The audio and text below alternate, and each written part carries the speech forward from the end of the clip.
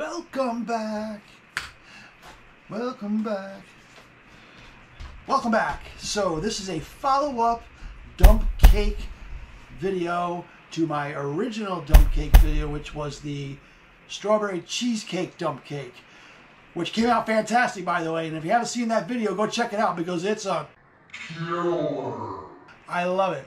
So this recipe is apple crumb cake, apple cinnamon. I'm not really sure what you call it, but it's the same principle. It's an apple, it's a cake, you're dumping it, and you're baking it. That's all there is to it. With this, we're gonna use a can of apple pie mix with a box of cinnamon swirl cake mix.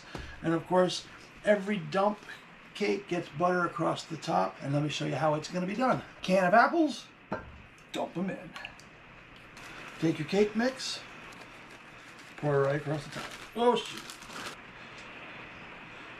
All right, so this also has this. I don't have confidence in this cake anymore. All right, this is how I'm gonna do it. I'm just gonna sprinkle this on the top without mixing it. Although in this case, mixing it might not be a bad idea because I need the butter to get down to the cake mix. All right, so now the little squares of butter right on top.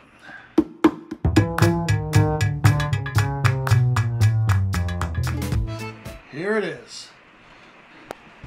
And now into a 350-degree oven for 45 minutes. And here we go. Hey, doesn't that look just good? All right, well, it's still super lava hot, so we need to let it cool. Stick around. It's cool enough to touch, but it's still damn hot. Woo! But let's try it out.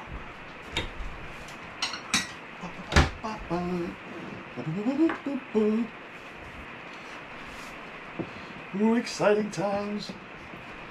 Oh my God, so all that cinnamon and sugar is so caramelized, I guess is the word I'm looking for. Okay, there we go. All right, there you go. So it's really crusty on the top. That really caramelized a lot. The cake cooked all the way through. Oh, another hit.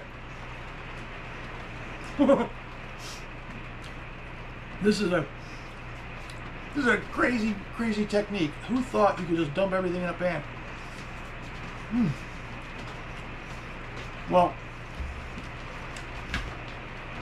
cinnamon swirl apple cake dump. You have to try this one. So stay tuned. Oh, you're shaking the house there, baby. Stay tuned, more to come.